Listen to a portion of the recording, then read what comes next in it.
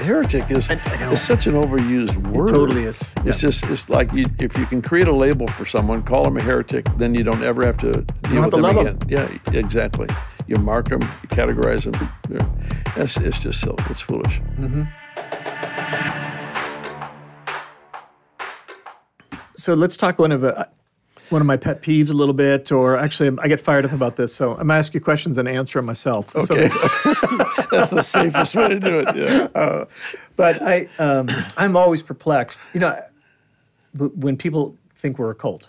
And again, defending yourself saying you're not a cult is almost like right away you've lost the argument. You've lost the moral ground. And we've talked about this before. Have you stopped beating your wife? You're like, you can't answer that question right, So even this question is difficult. But I've never beat my wife. Me neither. Okay. All right.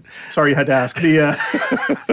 But this idea, I've been saved since 4, raised in an interdenominational church that came probably out of an Assemblies without the Holy Spirit was maybe kind of the flavor of the theology, which is not quite Assemblies. But and then Bible school, seminary, love the gospel, believe the gospel. I was raised by Jonestown and. Not by Jonestown, but that whole the cult in San Francisco. Where those many hundreds of people died in the jungles of Guyana, if I'm not mistaken. Yep. It was played out right there in front of me. I forget his name. Yeah. I want to say James Earl Jones, but that's not. That's Darth Vader's voice, and so not a cult leader either. But so it's just like, it just drives me nuts. It's a bit of a trigger word for me, so I have to kind of dial down, when I think about it, because I know the gospel. And I know we teach the gospel faithfully. Do you want to jump in before I go on a tirade? Well, I like what you say. If we're a cult, we're really bad at it. We're terrible. Cults are just by nature are just about control, about being exclusive. You come join us, you break off ties with everybody else. And that's the opposite of what we do. We live to empower people. We don't control them at all. We really want people to become individually successful as a part of a church, part of a community. If they come and say, we really feel that we're called to go down the street to such and such a church, we bless them as they go. There's and not like, sure, you can do that if you want to abandon the true faith. It's actually, no, go be a part of that body of Christ, because those folks are part of the body of Christ. Exactly. Yeah. It's like, so we're terrible at keeping track of our people. You've said at our introductions to Bethel, like when we're talking to newcomers, you're like, there's a lot of great churches in town. You might want to go there, and it's you mean it. You mean it. So we want folks to be salt and light everywhere. So it's a very strange accusation to kind of have. Partly, there's also cults generally tend to when they've done psychological assessments of them, they tend to start thinking completely alike. You tend to kind of get a dominant personality, like they're all like these either. Now, when I mean a dominant personality, like the average member is trying to become like a particular sort of personality style or so. And we have so little of that on our own leadership team. Yeah. We have such a wide variety. We don't all agree as a leadership team, and we're going through stuff right now because we don't agree about certain things, and we try to go to great lengths to give space for each other to think and be a part. We're heading into a political season where we have people in our congregation who love President Obama, will vote Democratic in this election coming up. People who love President Trump and will vote Republican. They're in the same church together. Yep. Now, I'm not sure a lot of folks would like being in a church like that because it gets uncomfortable. It's actually nicer to be in a place where everybody thinks like me, in groupthink. And this ain't that. Yeah, it's true. It's true. So it's so frustrating to me that this kind of cult controls people. And we're like, hey, we have folks who are really embracing Black Lives Matter. Other folks who are like, hey, we're concerned about we understand the Marxist underpinnings of that. Like, we're all doing church together. Yep. We're all holding on to each other. We're all believing the best. Trying to help me hear your heart and stay connected because I love you. So we're protecting the connection in the midst of it. Is that your experience too? Absolutely. It's just, we value truth. We value theology. You have to. It's the revelation of God and His nature. Some ideas are truer than others. So exactly. So we're in the dialogue about those. We're committed to truth, but we're also committed to people. Mm-hmm. And I don't want to sacrifice my relationship with you because we think different about this. Yeah. I don't want especially if it's not an essential aspect of the gospel. Yeah. You know, if somebody denies the deity of Christ, well, then we need to have a conversation. Yeah. You're disempowered in our environment, and so there are. Yeah, I've talked about this. Like, I don't know if somebody's in another denomination. If someone's in the Mormon Church, I'd be like, your relationship with Jesus, I don't know about that. God alone knows your heart. Yeah. I do know I'm not going to empower you to preach and teach in my church. Like we have a fundamental difference about who God is, that He's one and not many. And so it'd be like those are things like I can appreciate that God might be or Christ might be reaching for you or connected to you. I can't empower you in our environment. That's true. We empower people according to trust. You know, measure of trust, and trust in their fidelity to Scripture, as we understand it. Absolutely. Yeah, that God alone is one. Absolutely. One of my favorite ones about this is I think this was a story I was told. No, it didn't happen to me. So, but somebody's walking by a man who looks like a parent in our environment. So he's in his 40s or something like that. And I think the gist of it, as somebody's eavesdropping on their telephone conversation as they walk by, but the phrase is this: "Honey, these people aren't a cult. They're just happy to be Christians." That's awesome. It was the most awesome thing because I'm like, yeah, the joy of the Lord. We really do enjoy each other. We think life's a gift. Yeah. And some people, there's a cynicism in America. Like anybody too happy is like, they're on something or they're part of something weird or whatever. Americans kind of have this love of cynicism. Like, the weather's good today. Today, but maybe not tomorrow. We have that odd, don't get too high, don't get too low. And we actually love the Lord. We like Him. We like His presence. Yeah. We laugh together a ton. And it does, though, like, you people are a little too good to be true. Like, I love it. The English, they call us the happy, clappy crowd. It's not just us, but any charismatics, the happy, clappy crowd. Did I say clappy or crappy? But I think it was clappy was the word I wanted, which they also call our school supernatural ministry the Harry Potter school. So that makes me giggle too. That's funny. I forget the name of the school. It's because I'm so pure. I don't know the name of that school, but I'm reaching for it. It's not coming. So those are some of the things for me. We don't have the personality change. I'll tell you the other one is that the lack of groupthink, which I find so strenuous in our environment because we don't all think the same way, and the lack of demand that you believe like we believe to stay connected to us. We're just like, hey, if you're, I think in our statement of faith, it's the church is all who've put their faith in Jesus Christ. Yeah. I mean, that's our understanding of the church. So we're trying to look for ways to stay connected, to honor the work of God as you've put your faith in Jesus. Not demand you have to think just like us. Sometimes I've heard folks say, Bill expects us to have a gospel of supernatural power, which I don't have, so therefore he thinks I'm a heretic, therefore I think he's a heretic. Huh. I know it's an interesting, and that made us all crazy. But let's just talk about that. Do you think people that don't move in signs and wonders are heretics or don't have the gospel? Oh, goodness, no. No, not at all. I just think, the miracle lifestyle is for everybody. Mm-hmm. It's available to everybody. Yeah, I'm not going to call you a heretic because you don't do it. Heretic is such an overused word. It totally is. Yeah. It's like if you can create a label for someone, call them a heretic, then you don't ever have to deal with them again. Yeah, exactly. You mark them, you categorize them. It's just silly. It's foolish. Mm-hmm. It's foolish. No, I don't believe that at all. I have friends. I've had friends. I've grown. I didn't have any. What? But yet I was. You didn't have any miracles in you? In my early years, no. Goodness, no. But I loved Jesus with all of my heart. I thought the miracle lifestyle was reserved for very specially called people, and I do believe there are people uniquely called. But one of the things that was such a wake-up call for me is that it was for everybody. Yeah. It was for those who follow Jesus. And so I'm not going to use that as a point of shame for someone who doesn't think that way or doesn't have that in their life. I just try to use what I see in Scripture to push people forward, in a sense, to encourage them. Listen, you could do this. Mm-hmm. Jesus, when Nicodemus said, "We know that you're a teacher come from God, because no one can do these signs that you do unless God is with him." So all through the New Testament, there is teaching and doing in the same phrase, in the same sentence. Mm-hmm. because for Jesus, the teacher, he taught what he was about to do, or he was explaining what he just did. There was a connection. There wasn't a divorce between thought and action, behavior. They were brought together. Yeah. And so he would teach the word and miracles, and he would demonstrate. He would bring deliverance. He didn't just talk about freedom. He'd set somebody free. Yeah.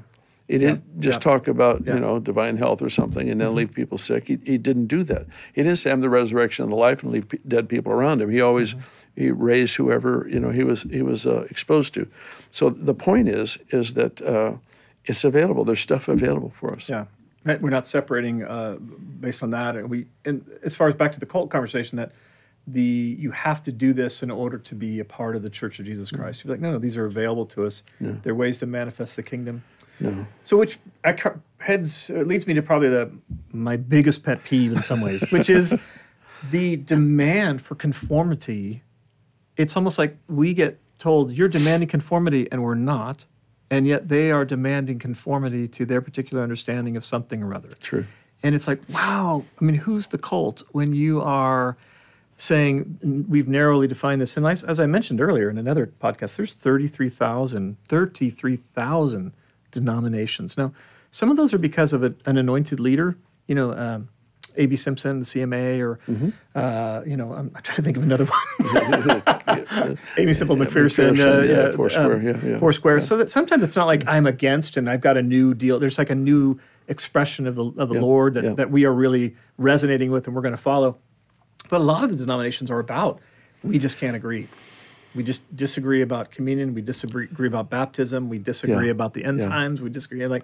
So this drive for conformity is really scary. It's super scary. Yeah, scary. Yeah. I think true biblical unity, is impossible without diversity. You can have uniformity or you can have unity. Unity requires diversity, I think. Yeah. And I don't think we really are challenged in the subject of unity if we all think alike. The Church of Rome had Jews who had newly come back to town for a couple of years after being expelled. They're Torah observant Jews, and they're with the Gentiles who, there's probably some anti-Semitism in Rome anyway, and now the Jews haven't been here, we've been in charge, and now the Jews are back in these house churches, and you're trying to figure out, how do we get along with each other? Yeah. And Paul is trying to, in the book of Romans, trying to help them, not just in 14 and 15, he's trying to help them get along all through the book. He's like saying, you guys are not allowed to separate.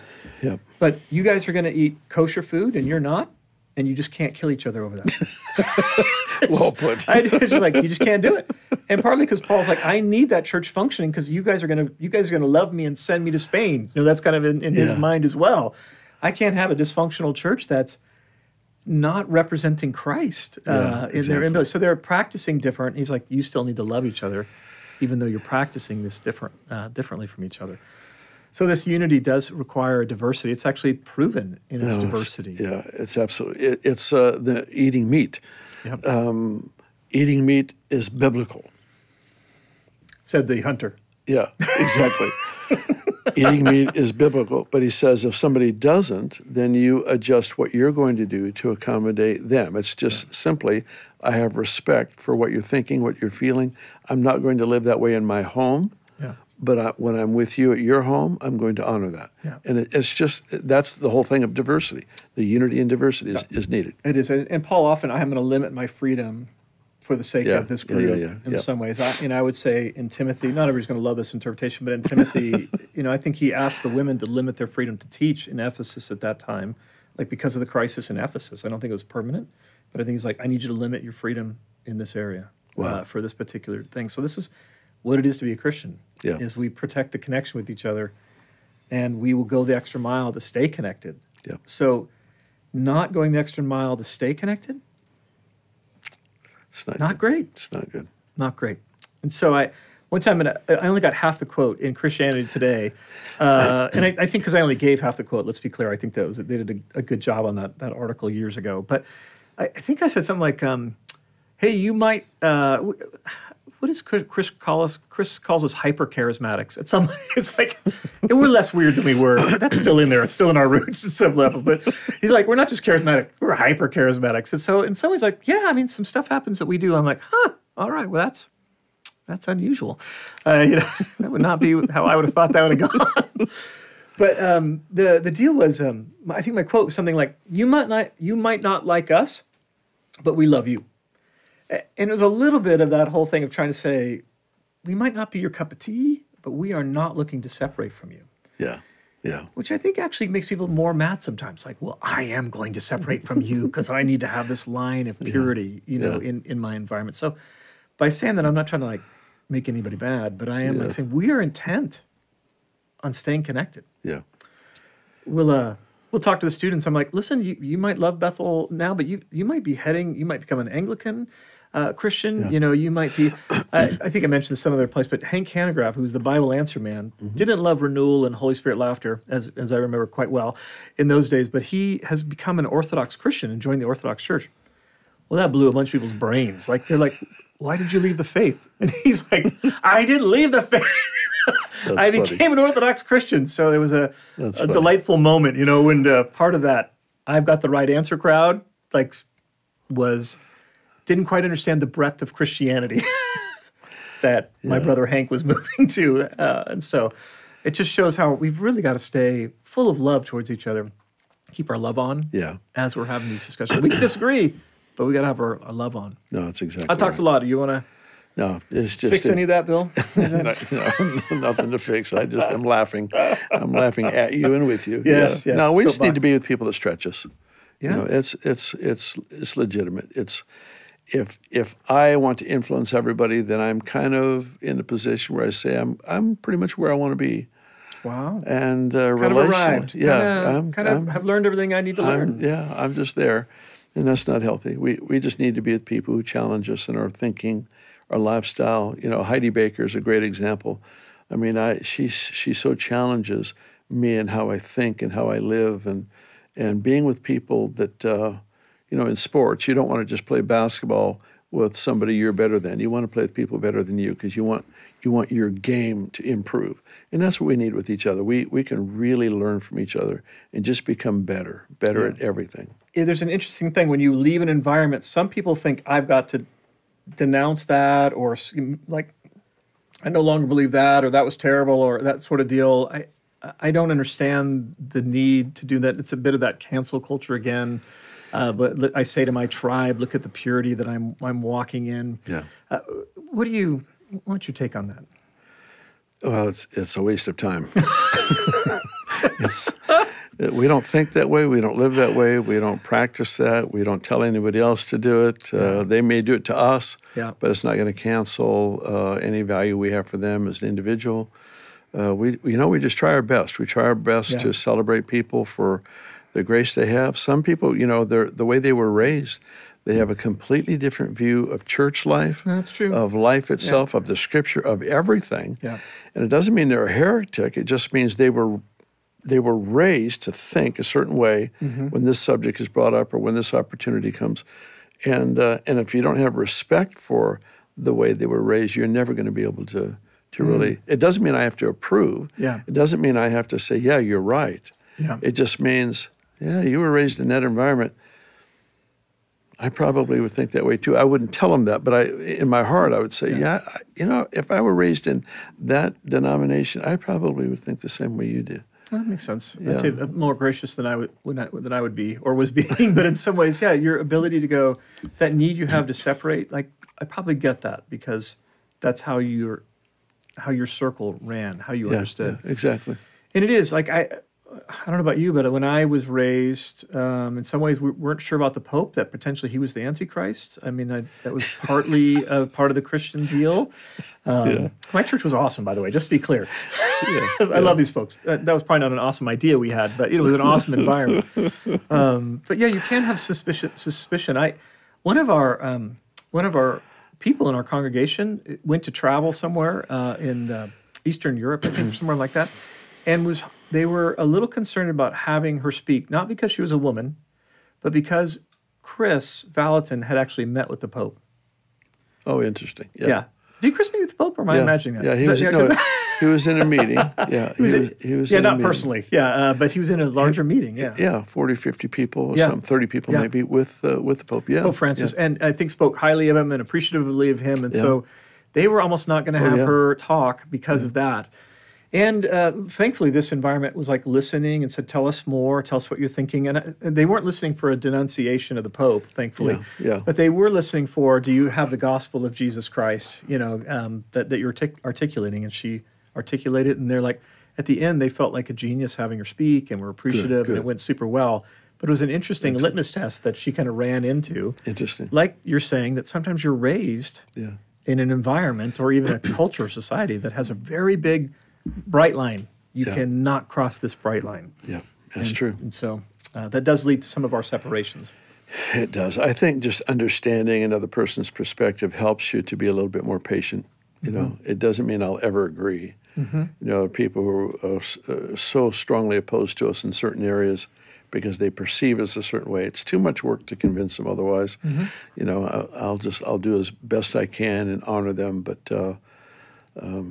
it just understanding sometimes helps you be a little bit more patient. Having some generosity and grace in the way you're hearing even your critics or other people. Yeah, All right. exactly. Well, yeah. you're a better man than me, my friend. No. I'm kidding. Can you talk about our perspective when they leave, like how we treat people that leave? Oh, yeah. So we have folks that leave our environment. Some just called other places, some happy, some sad. What's in your heart when people leave our environment or leave our church, mad or not? It's like, what are you thinking? Well, I want them to do well. You know, I want them, if there was something that we carry that could improve their life, I hope that they got it.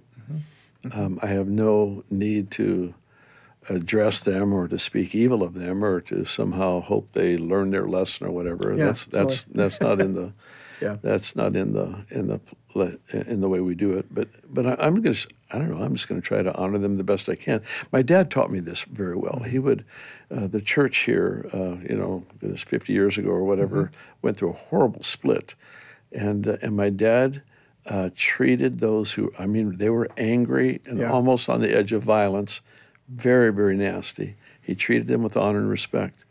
And it so happens that the ringleader of the movement, many years later, his wife got very, very sick. And my dad was the one that he called to come and to pray for her.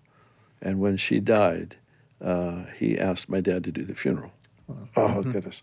You watch stuff like that happen, and you don't have to have a sermon to back it up. You just saw life lived in a way that demonstrates Jesus, and that's what he did. And so that's my ambition, my goal is to represent that approach well, so that I don't burn those bridges, but live with real honor towards people. Yeah. Was that the Sunday, I think, we talked about the day the Cadillacs left the parking lot? Yeah. Is that same guy? But part of that is as a matter of fact, it was. Just that these folks who left were the wealthy and and so it was painful emotionally, financially, in all these ways. It was very, and then the threat of violence even was the menacing nature of the leaving. Yeah, it was. Your dad Earl was kind of mantifesting a. Yeah, it was, a sanctuary of that would seat 600 people. The next Sunday was 65 people in that empty cavern. But something, the Lord honored his faithfulness, and that's when the whole Jesus People movement, charismatic renewal, all was brewing at the same time, and it just exploded. Wow! And it just became a glorious haven of rest for a lot of people. And we had something like that in 95 and 96. Yes. With the move of the Holy Spirit. We had about a church of about 2,000 or so. And then when through the move of the Holy Spirit was so uncomfortable to some that about 1,000 of our folks went to other churches or started another church. But again, that was in your heart, I remember constantly, you spoke well of them, you blessed them. Yep. It was just part of your the way you handled it. Yeah. Yeah, I still talk and meet with one of the main ringleaders. He's a good friend. Ringleaders is kind of a loaded phrase, but I don't know how else to say it. One of the guys in one charge. of the leaders. I guess that's derogatory. I think he's a ringleader, but I understand your point. I didn't mean it quite that way, but you understand. He's one of the individuals leading the charge. Yeah, and he's a good friend. We still talk. We're supposed to connect here sometime soon, and so it's beautiful. Anyway, so there's long time Jesus relationships that we hold on to. Yeah. And you can have these disagreements over the move of the Holy Spirit or whatever, holy laughter. It doesn't mean we're done with each other. That's true. Yeah, it's beautiful. Absolutely right. It's been part of the grace on our house. And then to continue some of these relationships or have them be restored or just have them be mutually respectful from a distance at some level. Yeah. It's interesting. We're here for each other. That's right. Just interesting. Just a few months ago, one of our former board members died. A wonderful man, but he got real uncomfortable with the whole movement, and he left. And there was no conversation. He just took off. And he and I sat down and had a wonderful healing conversation, probably a month, maybe 6 weeks before he died. Wow! And it was just, he's home. Yeah, he's home, and he's with his wife. He's all that heaven means. He is there, but I'm so thankful that the Lord gave us an opportunity. Somebody talked to me and said, "Hey, you'd love to talk to us." I said, "I would love to meet with him. Let's." So we set up the time and we sat down together, and he told me what he had a problem with, and I explained what actually happened. 20 years after or something like that. Yeah. So you. Yeah. All right. Yeah. Yeah. He told me, which I had no idea. He told me what he had a problem with, and I explained it. He went, "Oh," he says, "I always wondered about that." And it was, dude, ask earlier. So maybe before you leave. But your point is the reconciliation and the mutual respect was there, so you could actually have the reconciliation. Yeah, he had it. That's why he was willing to meet. Yeah, and of course I welcomed it when I saw what he was carrying. Oh, I'm so glad I had the chance before he died to kind of put healing salve on that wound, because I had no idea.